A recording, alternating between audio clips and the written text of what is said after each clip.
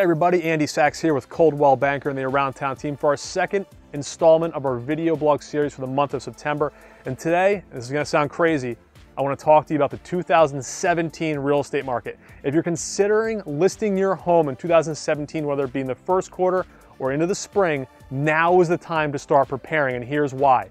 Everything from the outside to the inside, this is your last window if you want to get on before the big spring rush. So we're talking about outside yard work. Pre-treat your lawn heading into the fall and winter.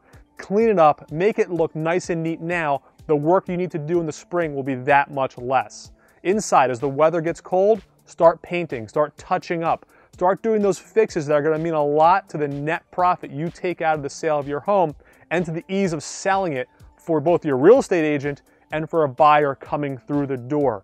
Now again, it's crazy. 2017 market is pretty far away, but if you start tackling these items now, it'll be a whole lot easier when I come knocking on your door to get your home on the market.